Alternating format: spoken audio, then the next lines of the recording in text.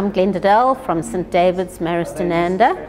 We decided last year, 2016, that we wanted to introduce robotics as a subject for grade 8s and 9s. We have done a course in robotics with Michael, and we are now introducing it for each of the grade 8s and grade 9s. So that's 288 children in all will have built their robots by the end of 2017. Back in 2012, we ran a little club in which we did robotics, but the numbers were limited there to about 10 or 12 boys. At this stage, we decided we wanted all the boys to gain the skills that come with building robots, and for that reason we have decided now that it's going to be part of our curriculum for all grade 8s and 9s. Required quite a lot of planning to get this going. For starters, we needed to have teachers trained, so we sent 6 teachers on a training course. They took a week out of school and came home with robots built, so confidence levels much greater at that point.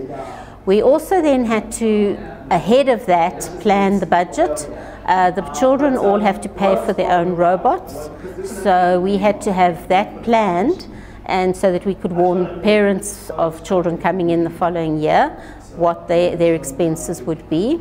We also had to arrange facilities. The classroom facilities where the boys are going to be working are have quite specific requirements. We needed to rearrange rooms, we had to have work surfaces built in, plug points put in, we needed laptops available for programming. So all of those sorts of things were budget requirements and actual facilities to be designed and implemented.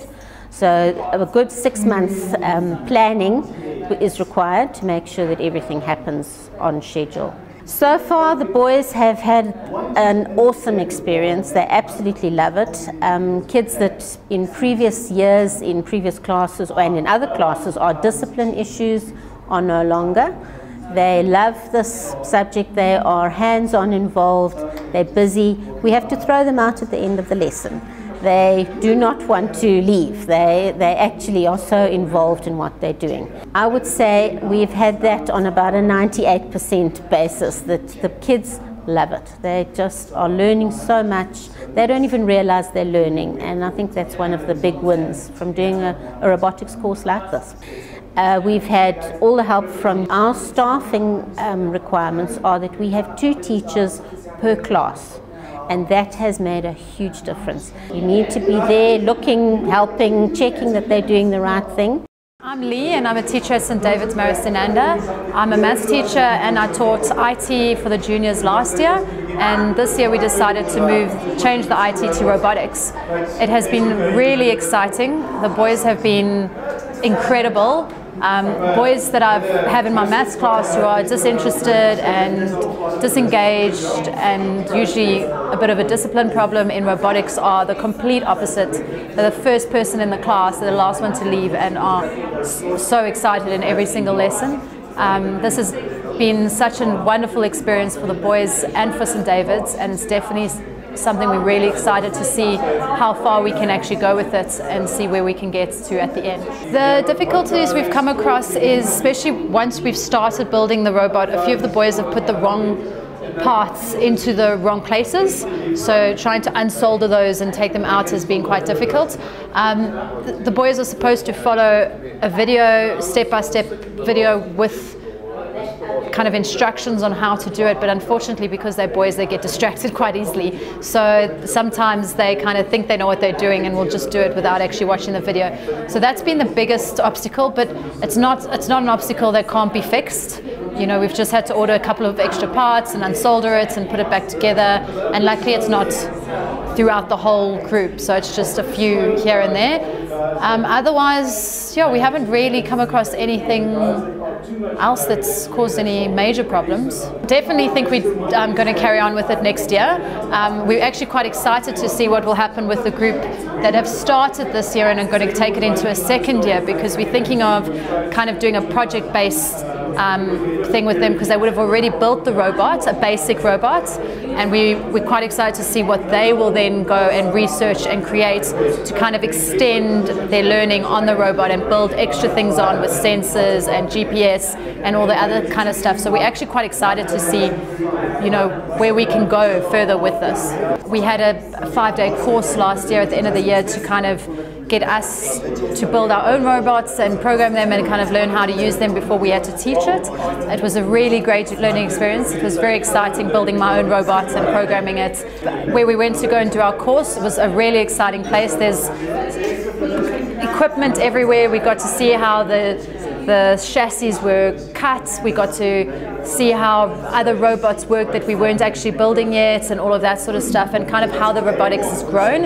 And Mike was a great teacher, showing us exactly where everything's come from and how we've got into this place. And he's been really helpful throughout this process whenever we've had any questions on, you know, if a boy has made a mistake on something, he's helped us kind of work through that and try and fix it. So it's been wonderful.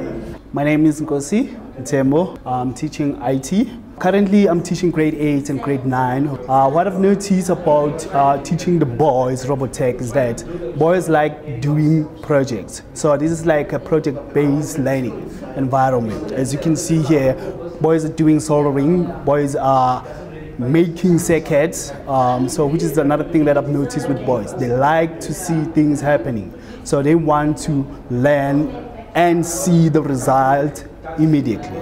Another thing that I've noticed with the boys is that they want to work at their own pace. So that's a nice thing about these projects. Something that I found difficulty at the beginning was when it comes to, like, at the beginning, to teach the boy how to go about soldering. It worked quite well here, especially because the classroom is big and like each boy can actually sit at their own workstation. I'm Sylvia Crichton. I'm the head of IT at St. David's Maristananda. Last year, some of my colleagues and I decided that we'd like to introduce robotics to grade 8 and 9 learners, and we got in touch with Michael, who took us on a course and through all the steps of building the robots and programming them. Michael has been a great help to us, and we learned a lot on the course that has helped us through teaching robotics to the boys. His videos have been really great. Boys have been able to watch these videos to be able to see exactly what to do. All the boys are working at in different parts of the robot, and so